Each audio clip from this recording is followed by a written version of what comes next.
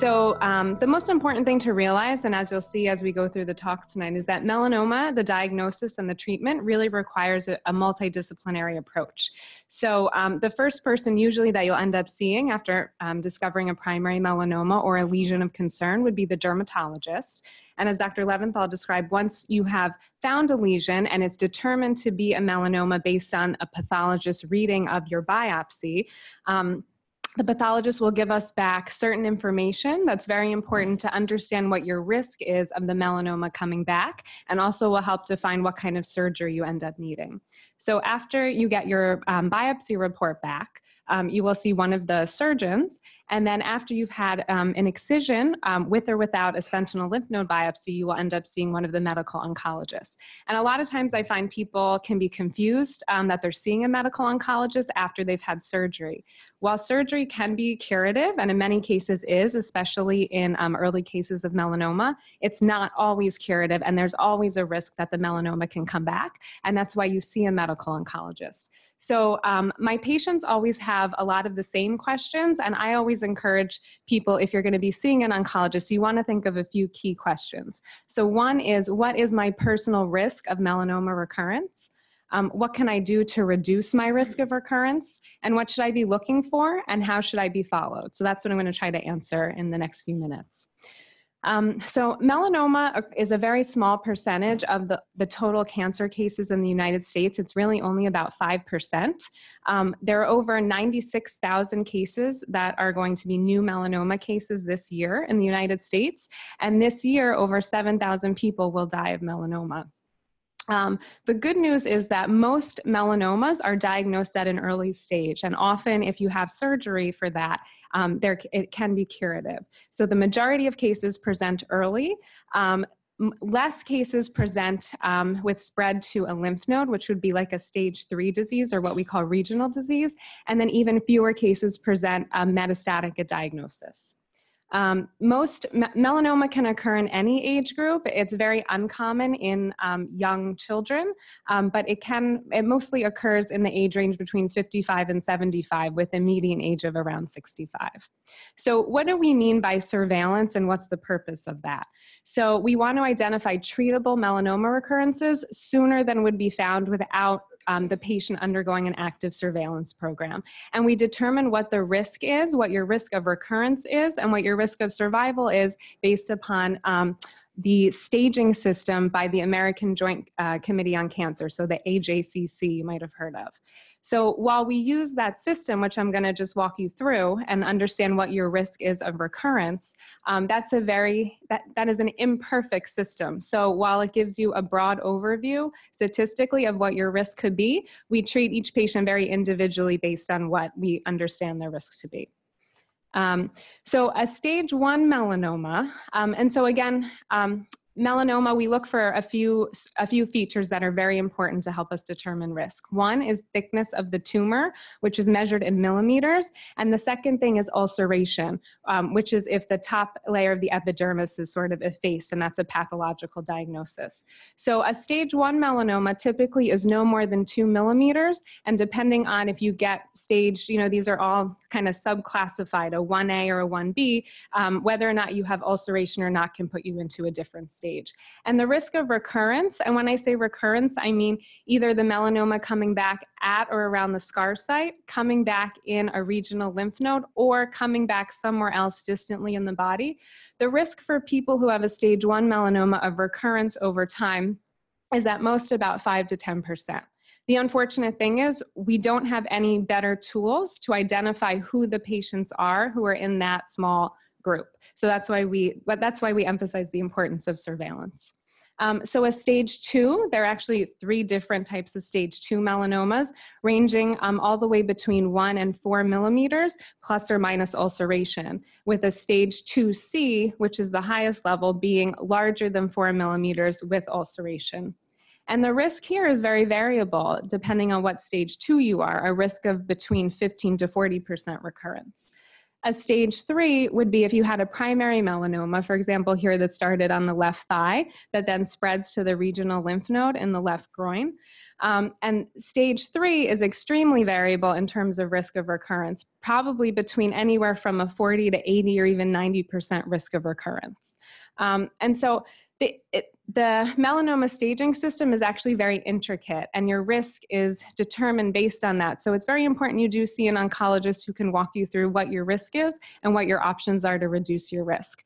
This is just to show you the complexity of the staging. We take on the left side the N staging, and on the top the T staging, which is the tumor characteristics. N staging is the nodal characteristics, and we come up with a stage 3.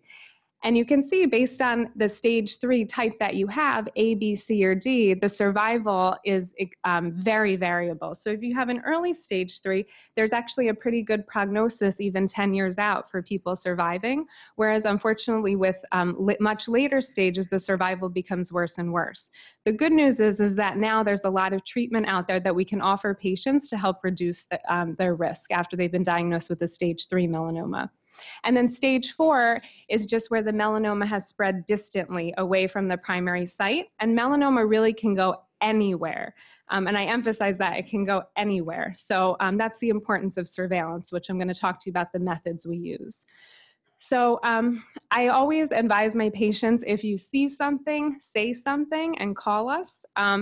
Even the pictures that I have here are some examples of some local recurrences and in-transit recurrences in and around scar sites.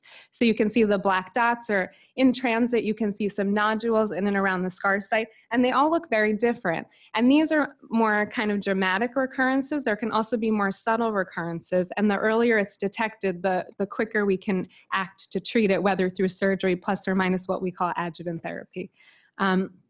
So after resection, what is the time period in which melanoma recurs? The peak recurrences are typically in year 1, and about 50% of cases occur then, particularly in the skin and lymph node. In year 2, another 30%. And then distant metastases tend to peak later, but really, again, they can occur at any time. And then late recurrences occur, but they're uncommon. So in certain series, maybe only 5 or 6% of patients had a late recurrence at 5 years, and even less at 10 years. So based on that evidence, post-operative surveillance is really recommended, and the standard of care is pretty much 5 years out from your diagnosis that you would be followed. But because the risk never falls to 0, we always recommend that even if you're 10 years out or longer, if there is a suspicion, you really should have a workup. Recurrences are detected, actually up to 50% of cases are detected by the patients themselves. So it's important that you are mindful of your scar site, that you're mindful of your lymph node areas, and that again, if you see something, you say something and report it and come in to be examined. Physicians also frequently will detect recurrences, mostly by physical exam, less so in a patient who's asymptomatic and is having routine imaging, but we do pick it up there as well, and then very rarely from laboratory testing. So the take home is that we can employ meaningful interventions if we find the recurrent or metastatic disease, which is again the importance of surveillance. So who do we image and when do we image? The decision to image is really based upon your risk factors and your stage. So it's also balanced by the risk of radiation exposure and by the potential of identifying false positives. So we tend to image people who we think really do have a significant risk of recurrence, and then if we were to find that recurrence, we could treat that and hopefully prevent further morbidity or mortality. And I give an example just of what the radiation dose you get and the relative lifetime cancer risk is, because I know a lot of people always ask me this. So we all get radiation exposure just from the environment over time, and it's measured in something called millisieverts. And so typically in a year, you would get 3 millisieverts worth of radiation. A CAT scan could be anywhere from 10 to 20 millisieverts. And a PET scan is usually more than that, up to 25. And it's all very variable depending on what the technique the radiologist uses. But for a CAT scan, for someone getting maybe a CAT scan between 1 to 3 times per year per 10 years, your risk of lifetime cancer could go up by a little over 1%. And for annual PET scans, let's say, it could go up a little higher. And again, these numbers are really variable, but we do balance that risk, but we'll take the risk if we think that your risk of melanoma recurring is higher than that, which often it is. So who gets imaged? So typically patients with higher stage 2 disease and stage 3 disease will be followed with imaging several times a year, and I'll review that schedule right at the end. There's no role for imaging in stage 1 patients because the risk of it coming back is really quite low. So unless they're symptomatic or we have a concern, typically we won't do full body imaging for stage 1 patients.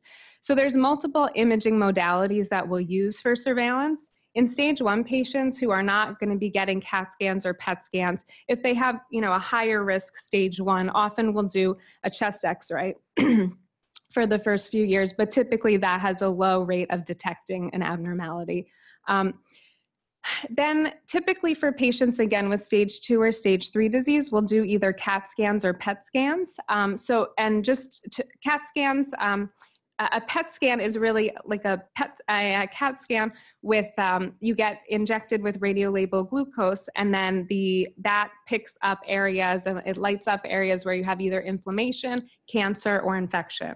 And so whether to do a PET scan or a CAT scan can be really determined by your physician based upon your risk and what we're looking for.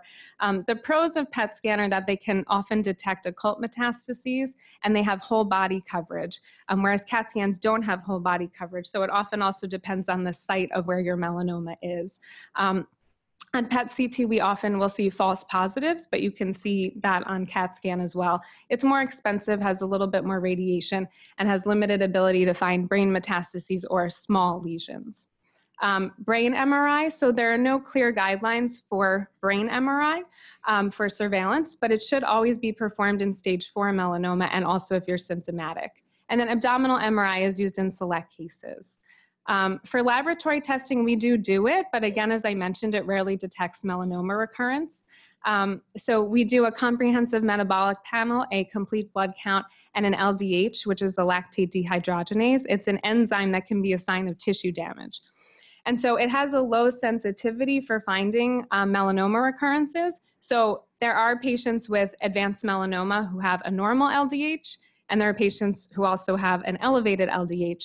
But just because you have an elevated LDH doesn't necessarily mean you have a melanoma recurrence. So LDH is not used as a single marker to detect melanoma recurrence.